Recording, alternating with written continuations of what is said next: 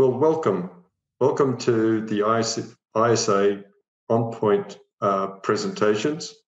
Today we're having an overview of PHA HAZOP studies featuring Dean Shearing and Karen Nielsen. And on the next slide, we can see Karen's and Dean's credentials. They're chemical engineers with many years of experience in the process industries in various fields. And they've done a lot of work in HAZOP, and we're taking advantage of their kind service in explaining HAZOP and how to best implement HAZOP studies. So thank you very much, Karen. She'll go through the next part of the presentation, and I'll sign off for now. Thank you very much, Simon.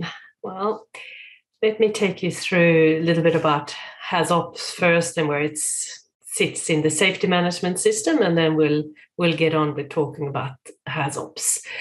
So a typical safety management system looks something like this, with a series of key features that come together to help ensuring that a processing facility operates safely. Importantly, it includes a requirement to identify hazards and risks, and this is where HAZOPs sit.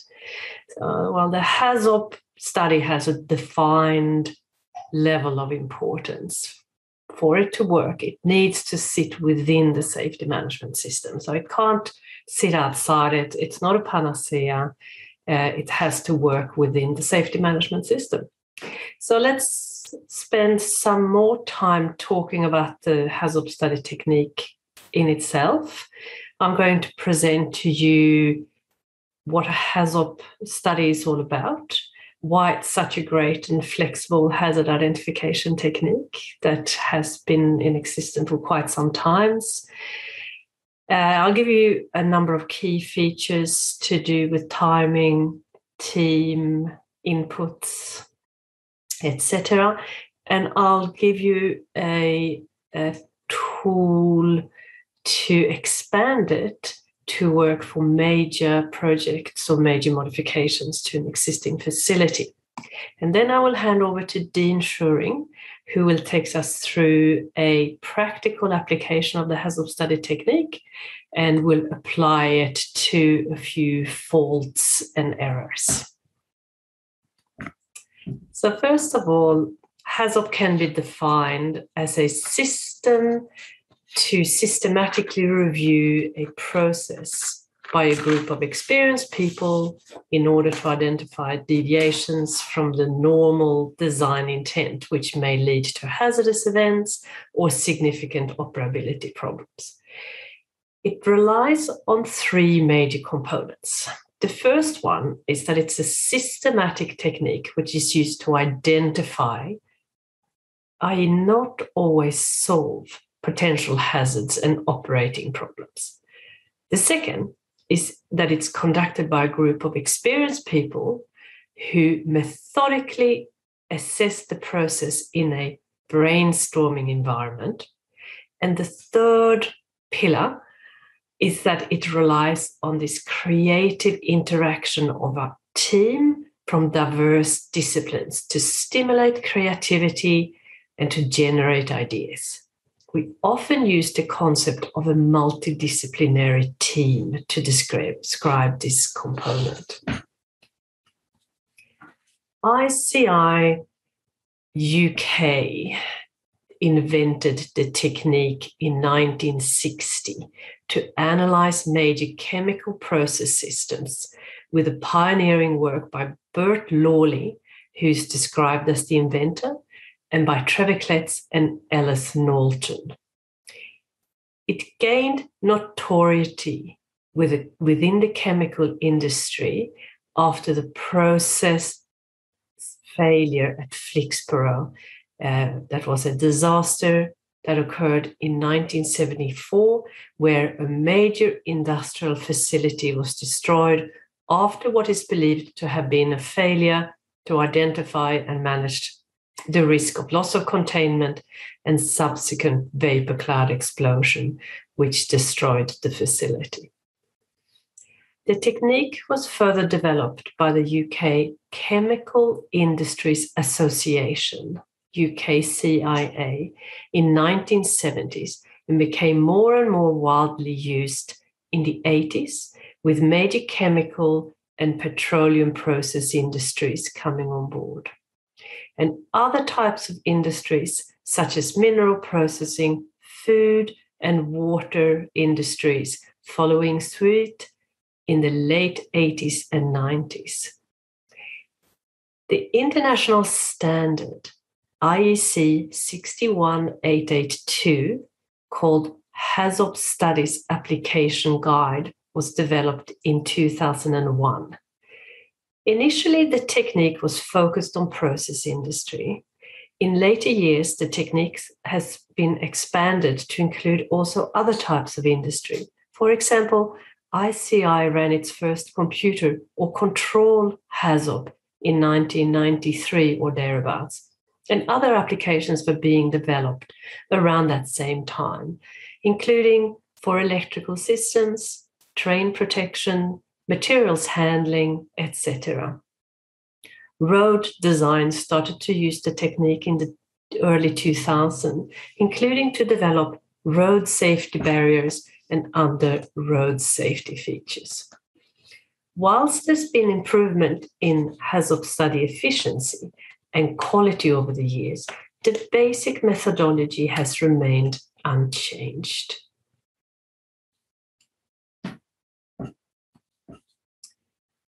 The objectives of HAZOP study are to facilitate safe plant startup, minimize need for modifications, and maintain online time. Add these now, the need to identify all safety, health, and environmental hazards, and wherever possible, determine the inherent structure of new hazardous event.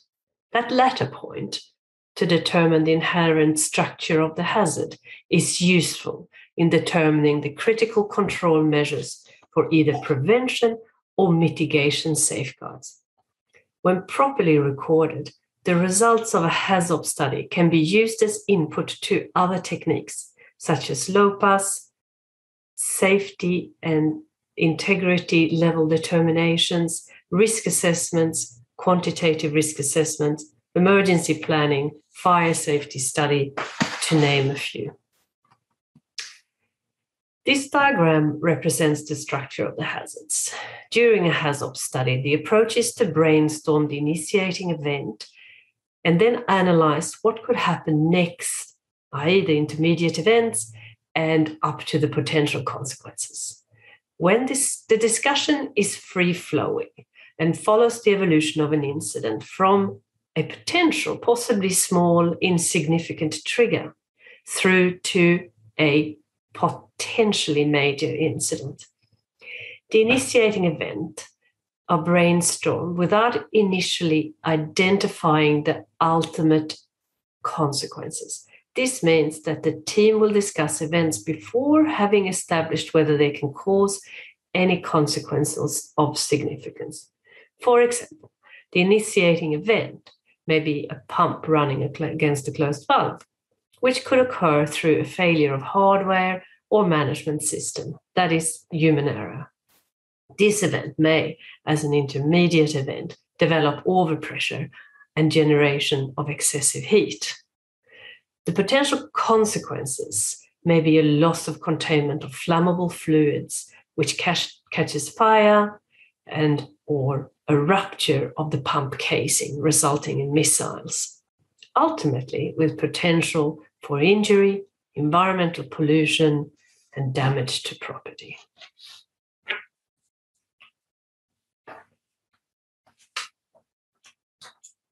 The original HAZOP study technique was based on a set of general guide words that were combined with the process parameters and or the design intentions to detect potential deviation from the design intent, that may lead to hazardous events or significant operability problems. Examples of such guide words are these no, not none, which means a complete negation of the design intent. For example, no forwarding flow when there should be. More of could be a quantitative increase of the design intent. For example, increased flow, flow for too long, pressures increasing or temperatures increasing, etc. Less of may mean meaning of a quantitative decrease of one of the process parameters.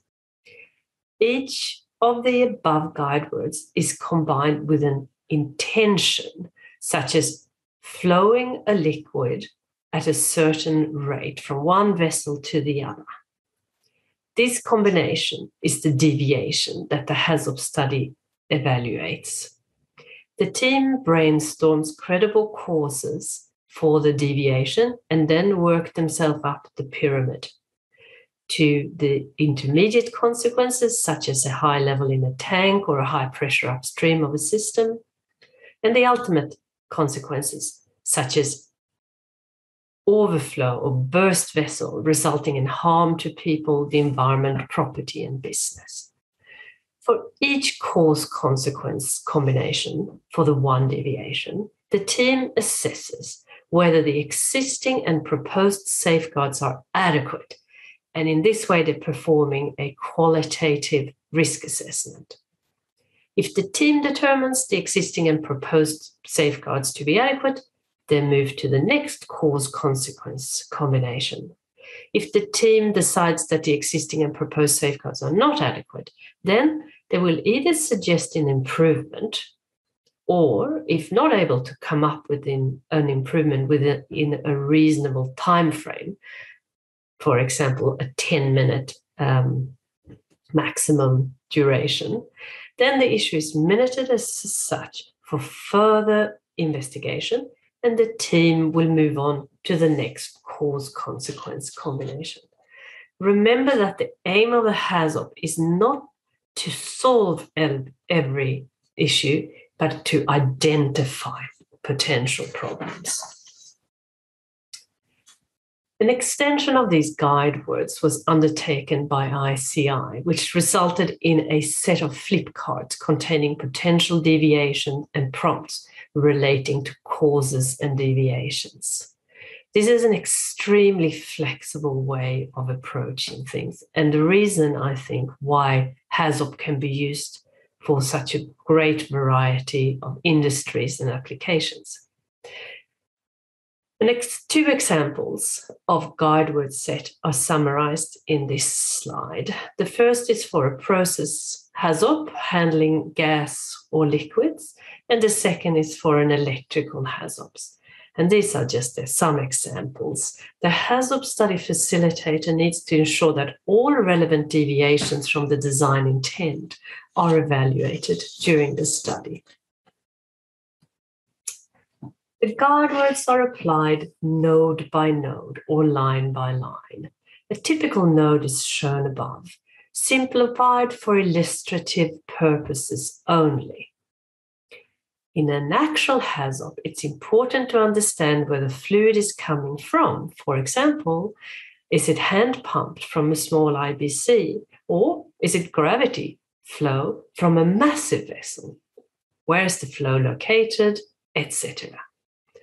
For each node, the team chooses a guide word, look for a cause, one cause at a time. For each cause, they explore the consequences and the safeguards, take action if necessary, move to the next cause, etc. Then choose another guide word, and then select another node when all guide words have been reviewed.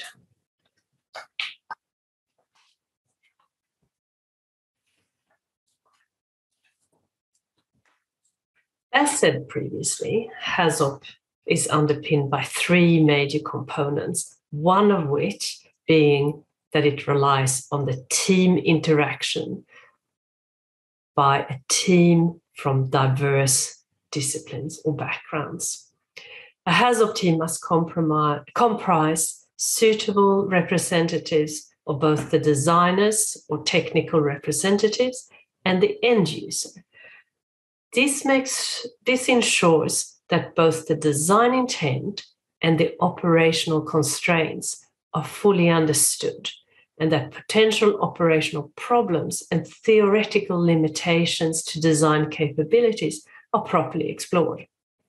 To reduce the chance that a possible problem could be overlooked, it's important that participants be selected with a wide variety of experience and expertise.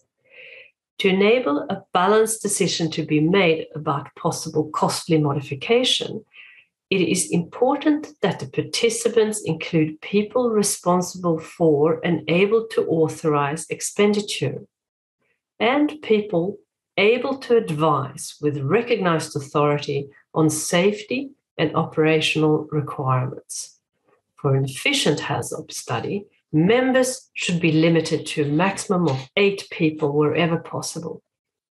IEC 61882, the application guide for HAZOPs, sets the number of team members as 4 to rarely more than 7. The HAZOP study leader should be able to control team membership.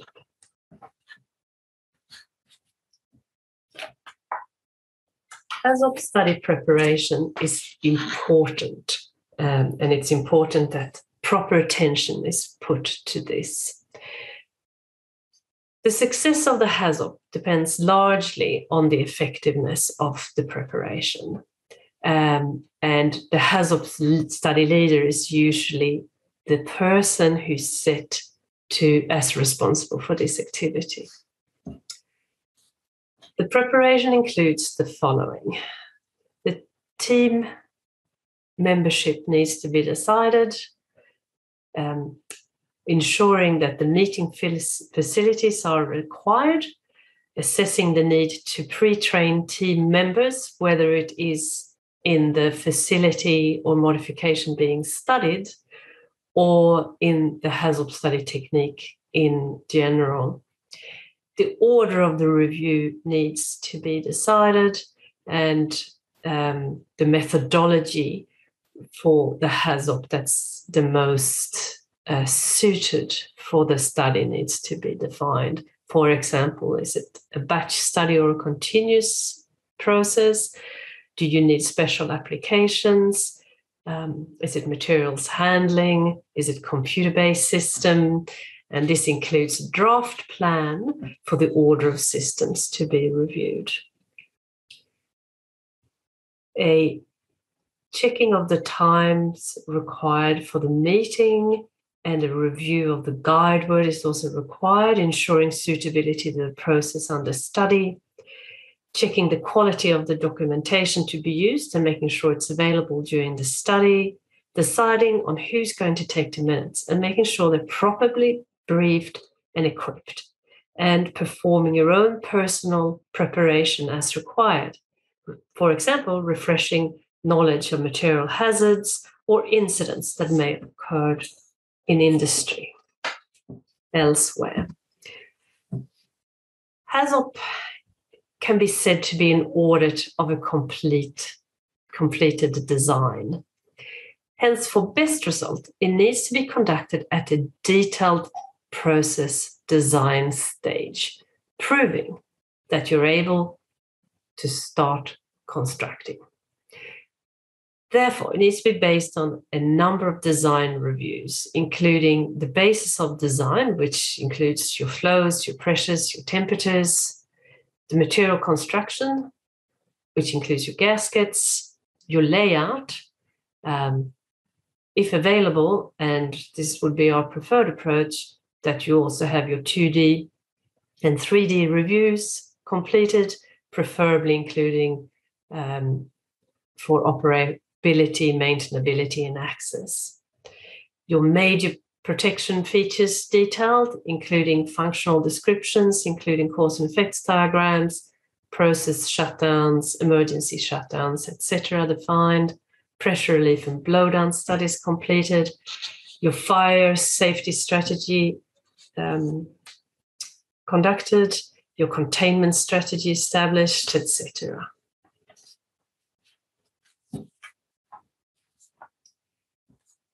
A standard hazard study minute sheet or record sheet is shown on this slide.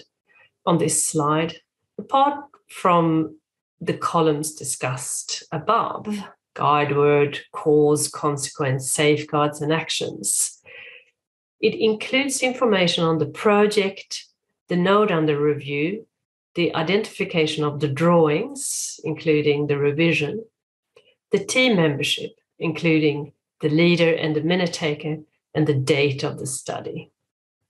Each entry, which in fact means each cause, has a distinct identifying number or letter. Each action also has a distinct ID. If there are more than one action for a particular cause, then each action must be given its own ID. For a particular project, it's important not to go back to number one, etc. This means you don't start number one for a new guide word or a new system or a new day. That's particularly important if you're exporting the results from the HAZOP into layers of protection, analysis studies, or SIL determination. There are two types of minute recording. The first is minutes by exception, which means you only record minutes that result in an action for follow-up after the study. That was the original way we minuted. Full recording are all scenarios are minuted, whether they give rise to follow-up actions or not. The latter doesn't result in recording of all words spoken. Both types of minute recording are discussed in most HAZOP application guides. We recommend to record at the minimum all items that result in an action and all significant points of discussion.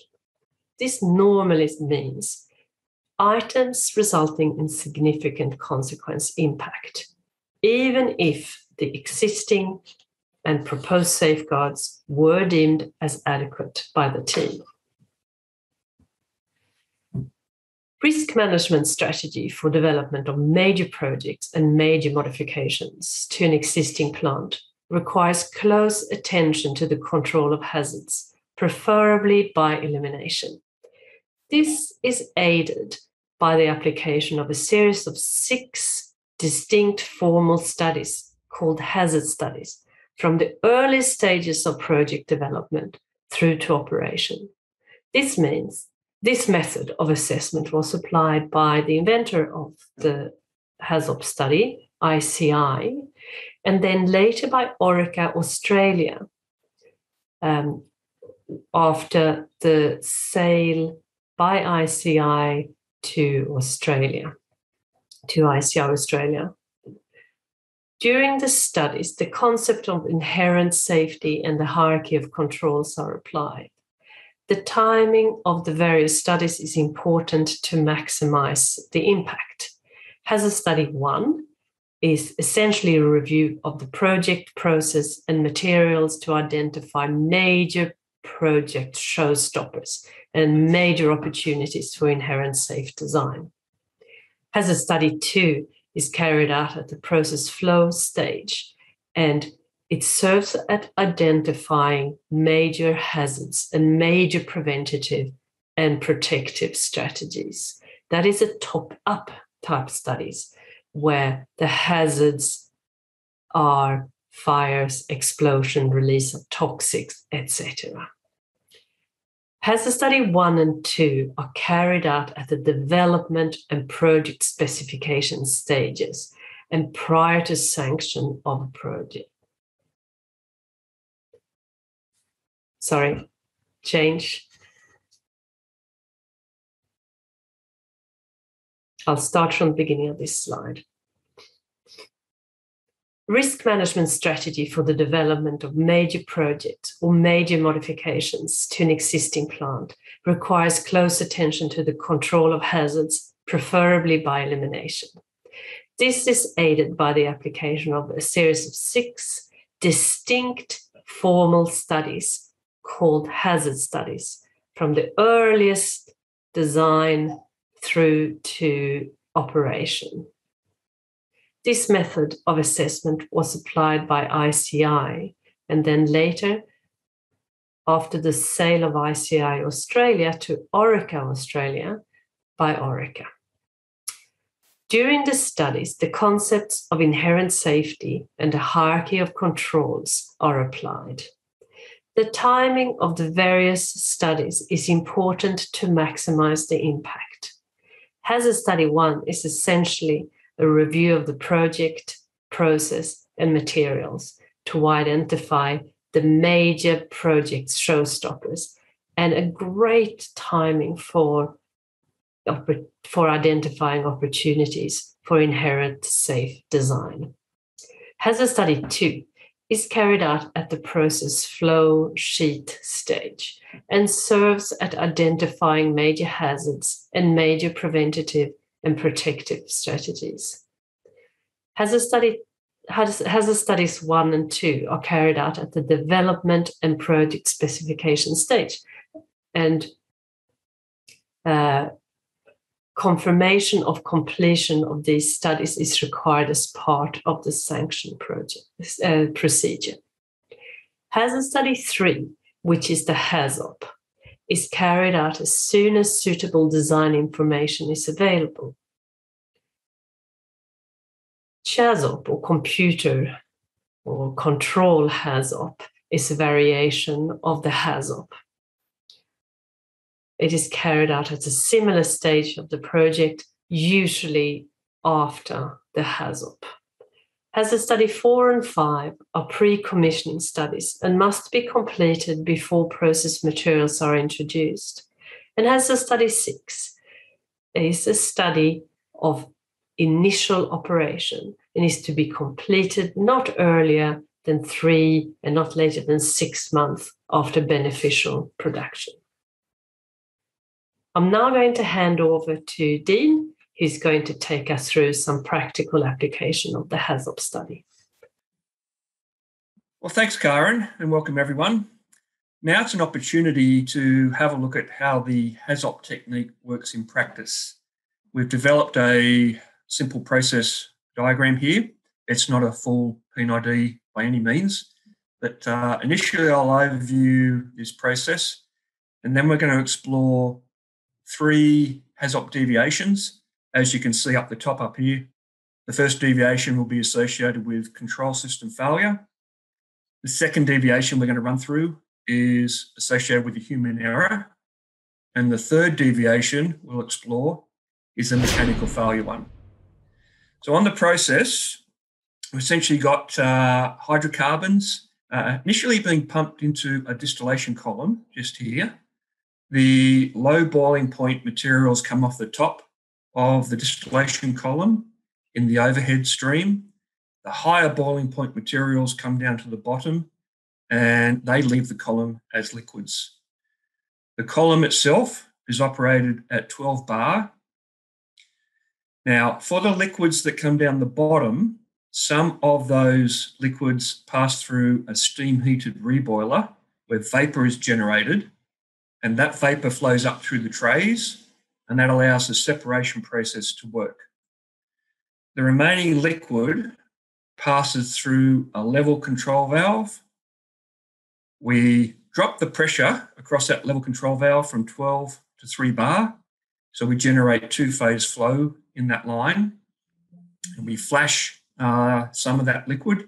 The flash vapor is controlled off to a compressor that way through PCV1, and the flash liquid is taken off from the flash tank through LCV2. A little bit more detail on the drawing. The level in the sump of the column is controlled through LC1 with both a high and a low alarm. Bit more detail around maintenance requirements. We have the ability to isolate LCV1 upstream through V1 and downstream through V3. And if we need to drain before we open up the pipe for maintenance, we can open up V2. That reduction in pressure across there from 12 to 3 bar in our two-phase flow enters our flash tank. Because the flash tank is the pressure vessel, it has a pressure safety valve on the tank, which is set for 4 bar G. The pressure within the flash tank is controlled by PIC1, sending a signal through to PCV1, and hence that flash vapor flows off to a downstream compressor. The remaining liquid from the two-phase flow entering the flash tank is controlled under LC2, level control there in the flash tank, which regulates LCV2, and that flash liquid goes off for further processing. As the process involves flammable liquids, we have a bunded area to contain any spills if they occur. So yes, it's a simplistic diagram, but it's basically developed for showing how the HAZOP technique works for these 3 causes for deviations. So initially, we're going to explore a control system failure deviation. I'm going to explore with a little help from some friends. We're going to do a HAZOP reenactment of what could cause high flow in this line here. So, all right, team, if you were to think through what could cause high flow in this column's bottoms pipe, what would they be? Well, LC1, that's controlling the level. It could be reading too high, thinking it's got level when it doesn't, maybe due to calibration faults. All right, that's a good suggestion. So what happens if LC1 reads too high? Well, it actually will try to open up that valve, and it'll give a lower than normal level. And in the worst case, it might completely empty out that sump and completely lose the level. Okay, so what are the consequences when this occurs? High pressure vapor can blow through the flash tank and possibly lead to consequences. Overpressure. And this will lead to? Well, the flash tank vapor vent PCV1 isn't sized for this scenario. Then the flash tank could rupture and could end up releasing flammable vapors and liquids. If they get ignited, you could end up with a flash fire or explosion. Projectiles could also occur. Okay, so there's potential for harm to personnel and damage to equipment. What are the safeguards to prevent or mitigate this scenario? Well, the level measurement and level controller is maintained yearly. There's a pressure safety valve on the flash tank, which is sized for this scenario, and the instruments and the electrics in the area are rated for hazardous zones. Are there any other safeguards? No, not that I can see. No. Okay, all right. Are these safeguards adequate? No, I believe we should install a separate low-level switch on the column that closes an additional actuated on-off valve in continuous bottom pipe, say immediately upstream of LCV1. We should avoid lifting the pressure safety valve as much as possible. We should also perform a layer of protection analysis to confirm this is adequate protection. Yeah, they're great suggestions. Is everyone in agreement with these suggestions? Yep. Sounds good to me. Okay, I'll mark up the drawing, the master HAZOP P&ID to show that change, and I'll also record the need for a LOPA study. So we'll just mark up the master drawing basically to show a level switch like that. And as Pramod said, put in the actuator valve in that bottom line at that location, and the details of that loop can be engineered later on. That's a good scenario. Now, the next deviation I want to explore is high level, and this will be a human error cause, this one. So I'll start with the column. So, all right, guys, what could cause high level in the column? Or perhaps after maintenance, manual isolation valve V1 or V3 could be left closed, and Okay. we've got no way of knowing that from the control room. Alrighty. So what are the consequences of this? The level in the column will rise. Increase. Okay, so level goes up here. And what are the consequences when the level in the column increases?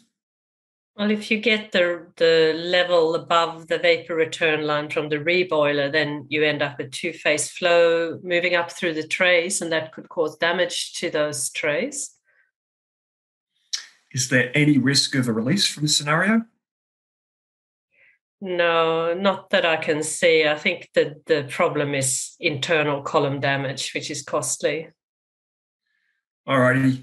So what are the safeguards to prevent or mitigate this scenario? Yeah, well, it's the same as before. The level loop LC1 is maintained yearly. The operators can respond to the high-level alarm from this instrument and pre-start checklists to ensure that the isolation valves are in the correct position. Now, are these safeguards adequate to protect the column internals? No, I recommend we should install a separate high-level switch on the column that will stop the column feed, that is, strip the upstream column of feed pump. Yeah, that's a good idea. Is everyone happy with this suggestion? Yep. Yeah, so good idea. All right, I'll mark this high-level switch on the PNID, and we would show it in a similar fashion to that, just on the master drawing in the HAZOP study. And then we proceed to the next scenario. The next scenario we're going to explore is a mechanical failure leading to a deviation from the design intent.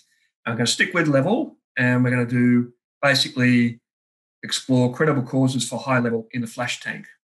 All right, so our third and last scenario, team, what could cause high level in the column?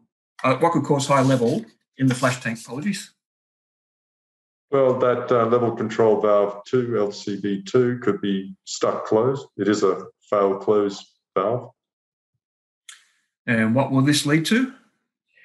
Well, the flash tank level will increase. You can end up with liquid coming up in the line to the compressors.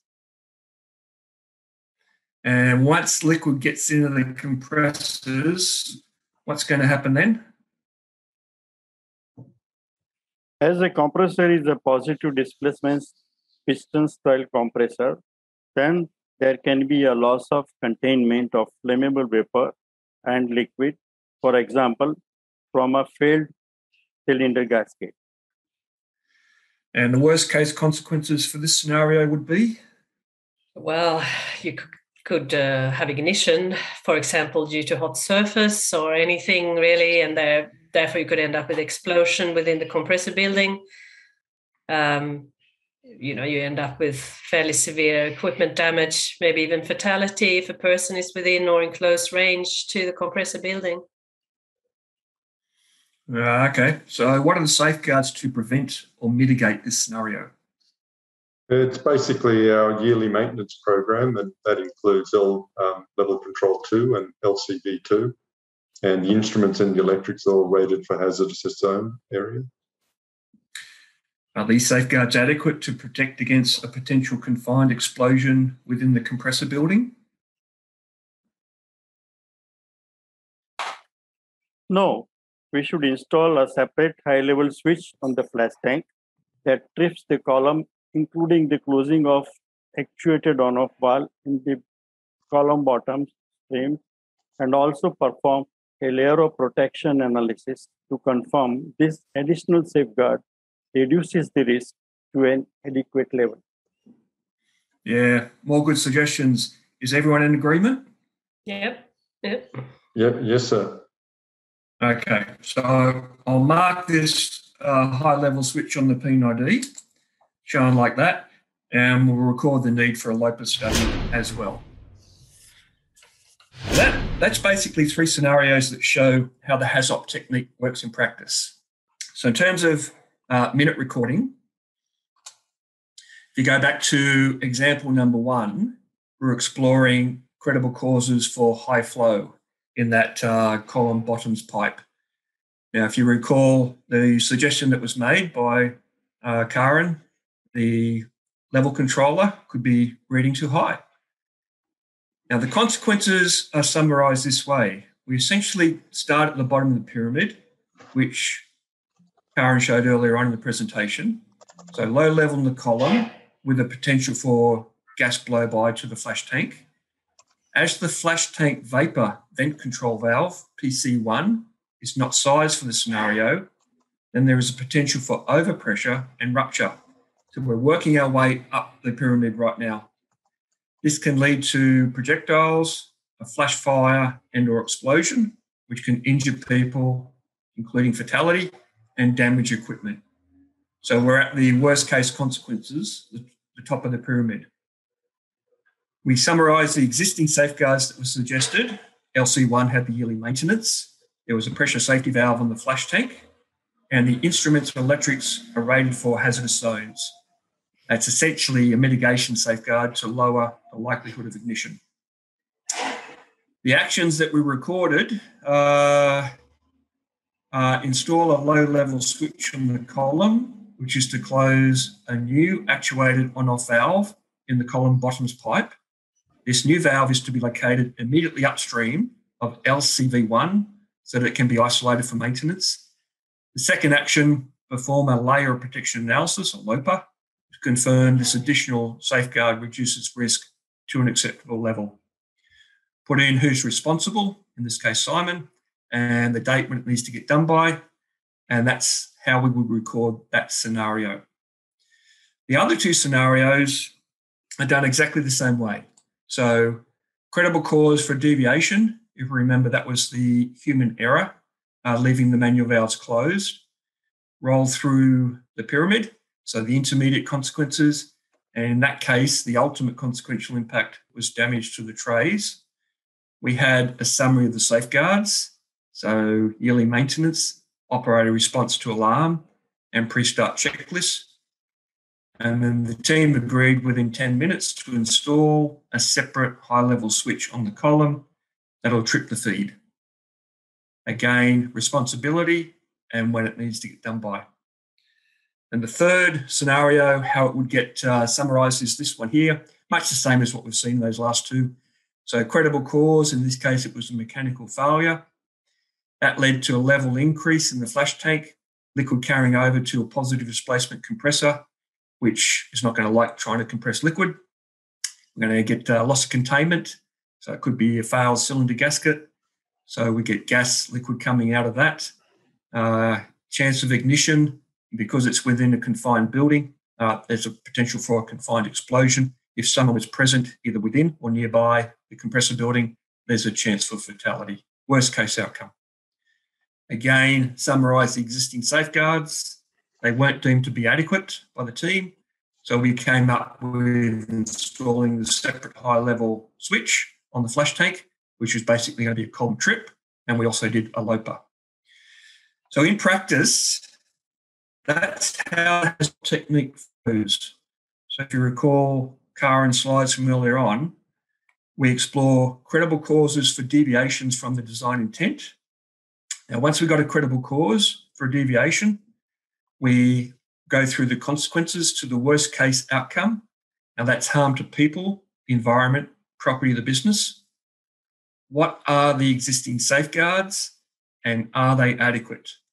If the team do not believe the existing safeguards are adequate, they then allow 10 minutes to solve it. If they solve it in approximately 10 minutes, you end up with an action that says install. If they cannot solve it within 10 minutes, for example, further calculations might be required, then you'll end up with an action that says review the need, right? Perform an assessment. And then the study keeps flowing. Because the third pillar that you saw earlier on the HAZOP technique is sustaining creative brainstorming. Spending too long trying to solve an action will kill off creativity, and therefore the HAZOP will suffer. Very simple technique, but when done well, which is basically identifying all possible credible causes for deviations of the design intent process parameters, exploring systematically the consequences. What are the safeguards? Are they adequate? When done well, the chances of missing something are very low indeed. And that's fundamentally the reason why the HAZOP technique is so flexible and so successful, is because you can apply that methodology to any process that exists. Because all you're doing is taking the design intent, the relevant process parameters, and flowing through, are there credible causes? What's the worst case consequences? What are the safeguards?